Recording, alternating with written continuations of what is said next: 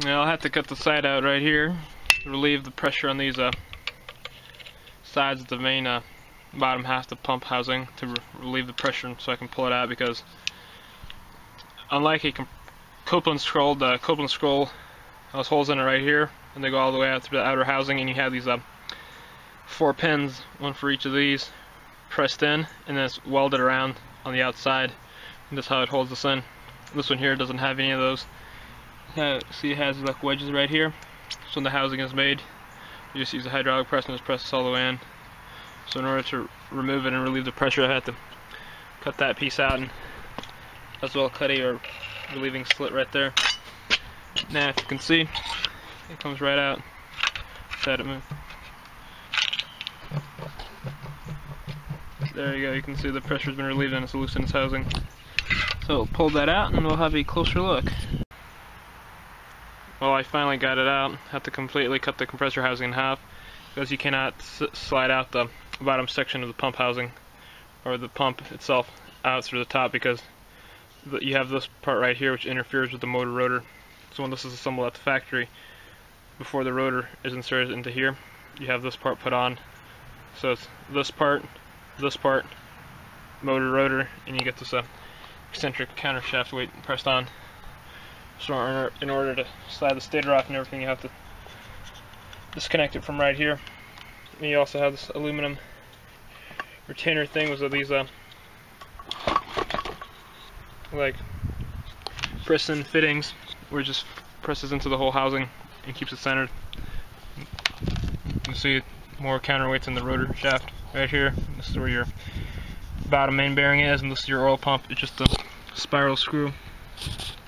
And there, you can see it right there. It goes right out the top of the rotor up here and into the moving scroll. And you just have a spiral in there that sucks oil up and sprays it up.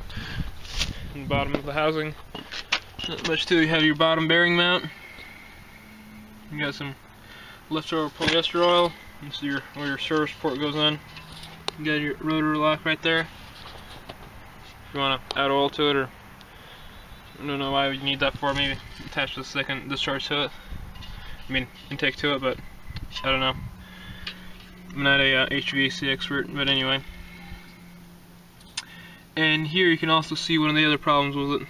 You see there's these 3 screws holding it in, and one of the screws has vibrated out, and I did not remove that. And it's floating in the bottom, which I'll remove it and show you. Got the stator removed off the rest of the assembly. And here is the small screw that vibrated out of the bottom main bearing, which would go in right here from the bottom. So that's one of the failures for it. Didn't really cause any problems, but it shouldn't be like that. So, but the reason all the main windings are short, I thought it was a problem with the plug right there, but it isn't. And it turns out this compressor has been fairly used. It's just, for some reason, they put it back on a pallet and they sealed it up.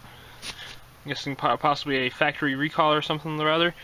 But if you look at the rotor, you can see that severe discoloration, an indicator of extreme heat. And these windings, they're just burned up. These smell burnt, the oil smells burnt, everything. So it's pretty much the insulation and the windings just burned up because of I'm guessing, a locked rotor situation. Possibly due to the fact that most of the bearings are fairly scored. Probably the one in here as well is scored quite badly, because that one takes a lot of the sideways thrust load. So I will do a more detailed video of the scroll itself and this assembly, which I'm going to keep this and try running it as an air motor, so you can look forward to seeing a video on that. Stator's quite nice and large. I'm going to take a grinder, just slice most of the ends off and pound the copper out of it, and that's going to be the end of it. So yeah, quite a lot of work goes into taking one of these apart. You got the ends of the windings for the stator both cut off. This will be the top here. You got your 3 wires for your power. You got your common start and run windings. That right there is a Clixon device, your thermal overload. Here's the bottom one. Wasn't that difficult cutting apart. Now just to punch out each one of the individual field windings, what's left of them. That'll be the end of the scrapping the stator.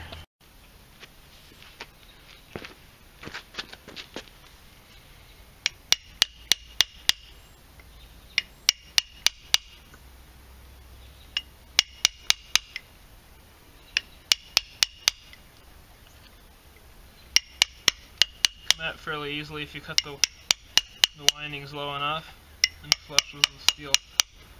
Just tap it right out.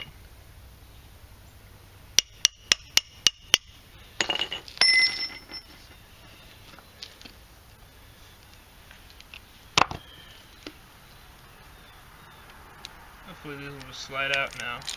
Yep, just like that.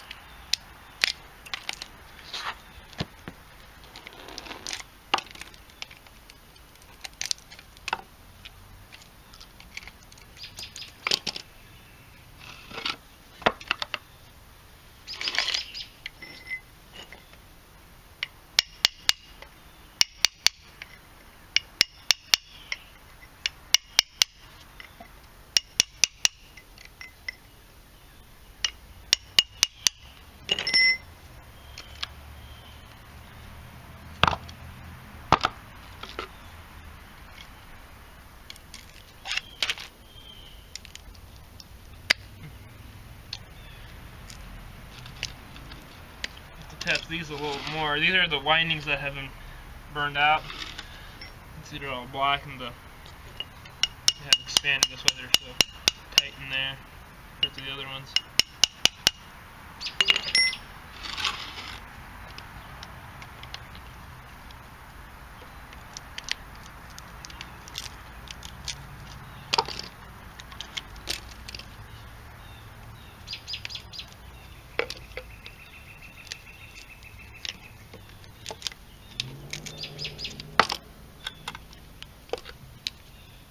You can see just how black the copper is. The lacquer on the copper is burned.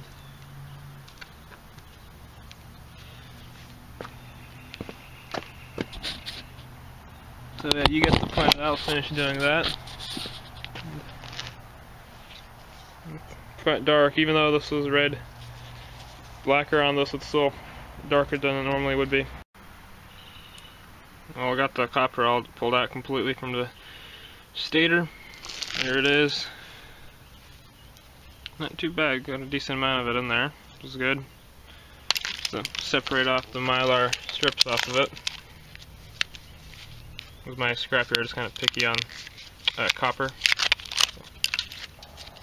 At this point, it's all soaked in polyester oil. What's left of the stator, and I'm just going to leave the rest of the mylar strips on this because it's just shred steel and they don't care, so it's good. It adds a little extra weight. Not that it really matters because they don't really weigh anything, but so at the start of this video when I got this compressor I thought it was brand new because it was on a pallet and it was sealed off and still had 5 pounds of pressure in it. I thought it was nitrogen. There might still be nitrogen in it, but or it is 5 pounds of R410A refrigerant left over on it. Because if you think about this a bit more further, see at the top of it, you can see this the tubing is bent off to the left, and here's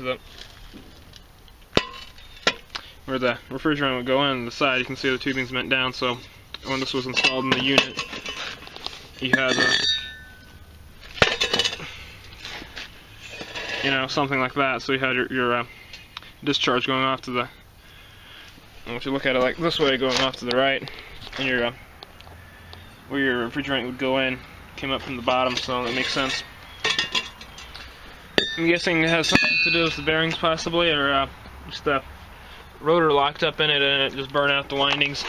So I don't know why you would reseal it, because normally all the back compressors I see, they're all just open, but I'm guessing when they removed it from the unit, they pinched the lines and cut them to possibly keep the unit sealed, and just swap out the compressor or something like that, or possibly do maybe warranty or something like that. If they send it to the factory, they have to keep it sealed to keep moisture out of it, so they could like test it further on why it failed. But anyhow, that didn't happen. It ended up at the tip. So hope you enjoyed this video, and I don't get much of these compressors. This is the third one I've gotten so far in a few years, so we'll do some more fun videos with the scroll compressor head with the scrolls in it, and moving scrolls, try to run it as an air motor. So hope you enjoyed it, and thanks for watching.